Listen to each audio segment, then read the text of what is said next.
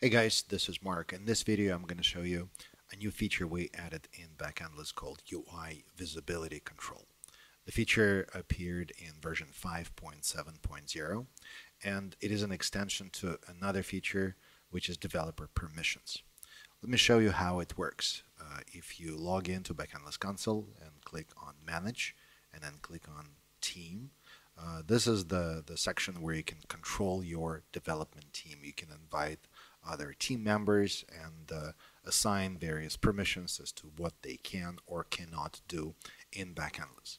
To demonstrate UI visibility control, I will invite a team member, which will be demo@backendless.com. It is an account that I have in Backendless, and you can see that automatically that team member is added, and you can click on Manage to control the permissions, and now UI visibility for that particular team member.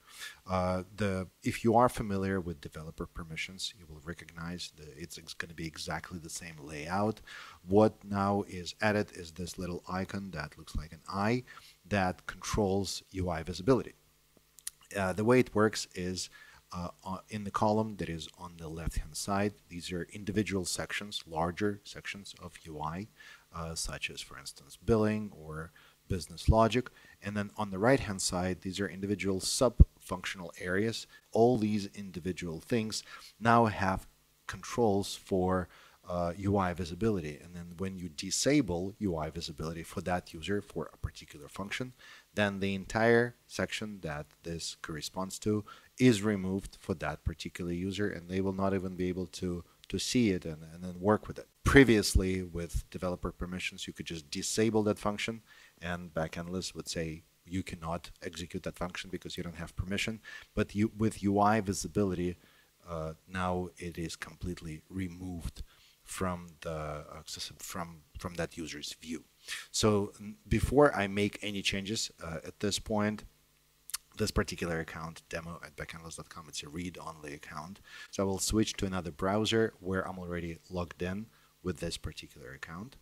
And as you can see, it is the Backendless demo, logged into console demo. And now I have access to everything in console. Granted, it is a read-only account, so if I try to make any changes, I cannot do it, but I can see everything. So if I go back and change the visibility of the UI sections for that demo user, let's say I'm going to hide the billing, business logic. I will try to hide pretty much everything. So the data service is gone, email templates, file service, geolocation. So I'm hiding as much as I can. And then we will leave only, let's say, messaging. So that user can do messaging but cannot do anything else. And everything is hidden. So I will, and let's say we're going to hide everything in the app settings as well. And click Save. So now if I go back to the demo session in console and reload the page, it's going to look very, very different. As you can see, there's only marketplace and messaging. And under manage, I have access to the API keys and the development team. And then messaging stays exactly the same as before. It is a full-fledged functionality because I didn't take anything away from that user.